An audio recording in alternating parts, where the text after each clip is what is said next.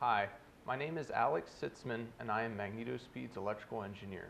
I have our V3 display unit here and I would like to go through the general operation of it as well as explain the menu options. Subsequent videos will go into more detail on specific functions. Like the V1, V2 display, this device powers on when you plug it in. This model continuously checks the BAO connection rather than just on the startup. When it detects that the BAO is plugged in, it trims the input capture circuitry accordingly. Now we see the home screen. The screen is split into two sides. The shot velocities accumulate in the scrollable left side, while the statistics stay put on the right. I am now going to simulate a set of realistic shot velocities to show you what to expect while shooting. The backlight toggles while the display is processing the shots. Now we can use the arrow buttons to see each shot velocity on the left side. Up to 99 shots can be stored on a string. We've added a 10th place for the standard deviation for standard deviations less than 100. Now let's look at the menu. To get into the menu, press the round enter button. Go back takes you back to the home screen. Archive series takes the data shown on the display and writes it to a comma-separated variable CSV file. This is a simple format that is very common in scientific computing.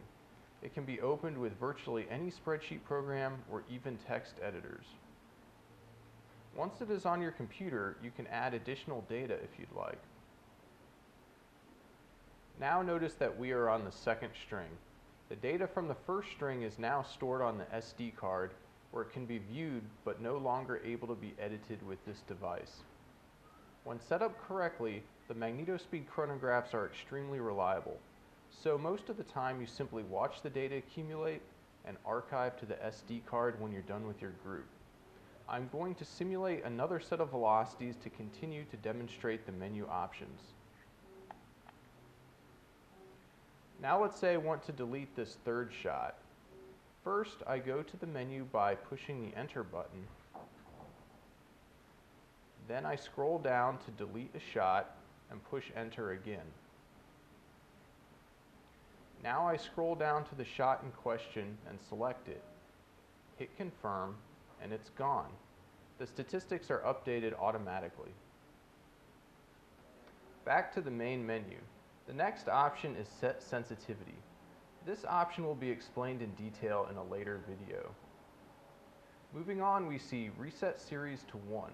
This option basically resets the shot data by clearing all shots and resetting the series counter back to 1. The next option clears all the shots on the current string, but does not reset the series counter. Both of these options have confirmation screens to prevent accidental deletions. View archive data lets you look at the data that has been archived to the SD card. The next option deals with battery settings and has a submenu. We can view the current battery state as well as choose the type of battery that is being used. If I look at the battery state in 9-volt mode, we see the raw battery voltage as well as a graphic indicator of the state of charge. I'm going to save the data checker and operating modes for a later video. The next options let the user choose the units that are displayed, feet per second or meters per second, and what statistic is displayed, either standard deviation or extreme spread. There is a special submenu for memory card functions. These options are not needed for standard operation, but are useful in some situations. The first allows you to test cards before you get to the shooting range. The V3 works with a greater range of cards than the previous model, including FAT32 formatted cards, but it is always a good idea to test out any new card. The second option allows you to clear the data log file. Normally, you would use a computer to simply rename the log file by adding something like the date.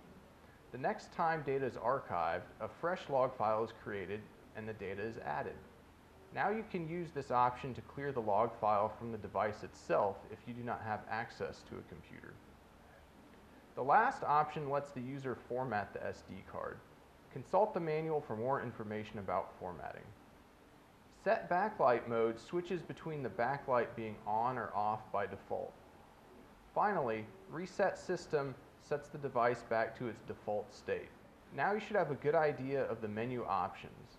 There is one more screen that is not on the menu, but I would like to highlight because I find it very useful. After a shot, press and hold the down arrow, then press the up arrow. A quick overview screen pops up and gives you a snapshot of the state of the device. Pushing any button takes you to a shot summary screen. This screen gives you an idea of if your sensitivity is set right and if the BAO is level. More experienced users can push the up arrow to get the peak values measured by the sensors. Okay, that's it for now. Look for more videos from MagnetoSpeed soon.